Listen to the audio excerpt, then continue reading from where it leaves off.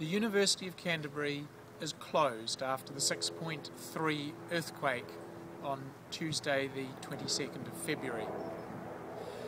Please watch our website and we'll let you know, and we'll give you at least 48 hours notice before classes and laboratories recommence.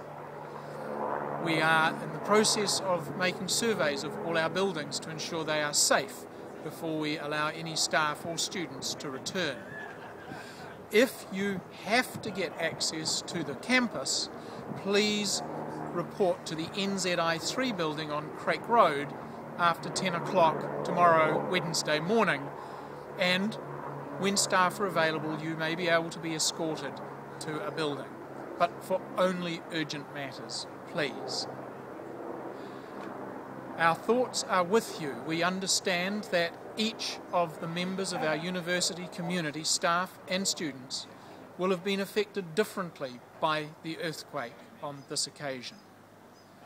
Look after yourselves, take care of your mates, and keep an eye on the website and Facebook, and we'll keep you informed with messages each day on or before 6 p.m.